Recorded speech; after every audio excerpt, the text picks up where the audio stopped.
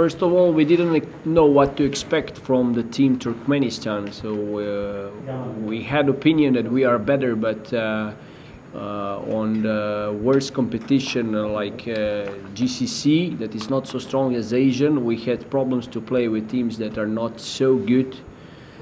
So we tried to improve here, and we had a much better response here than back in GCC.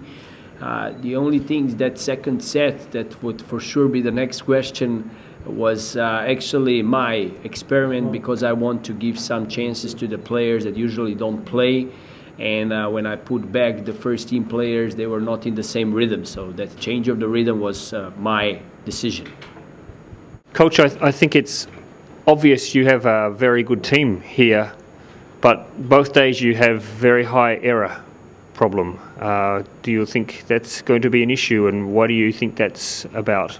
Yeah, yesterday we play against favorites, that's Iran, and my philosophy is when you are playing against better teams, you have to risk a little bit more. So I give the permission for the players to take a risk even if we make some more mistakes. And yesterday, even if we made so many mistakes, we had the set point to win the set. But if we would play more soft, not so aggressive, then we would not be even close to that set point. So that was my decision. For today, we made these 16 mistakes this second set, and that was, as I said, my responsibility, because I changed the rhythm with changing the players, and then it was difficult to bring that rhythm back. But even this is something I wanted to see by my players, how do they respond on it.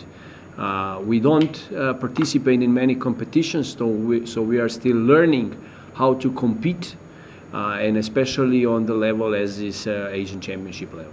بداية نحمد الله على الفوز، هو الفوز الأول لنا في البطولة، طبعا بعد خسارة من إيران بالأمس. طبعا الفوز اليوم كان شيء مطلوب عشان نواصل المنافسة على هدفنا اللي هو التأهل لدور الثمانية، بعدها التأهل لكأس العالم بإذن الله تعالى. إن شاء الله بكرة عندنا مباراة مع الهند، وبإذن الله نقدر نحقق الفوز ونتأهل بإذن الله.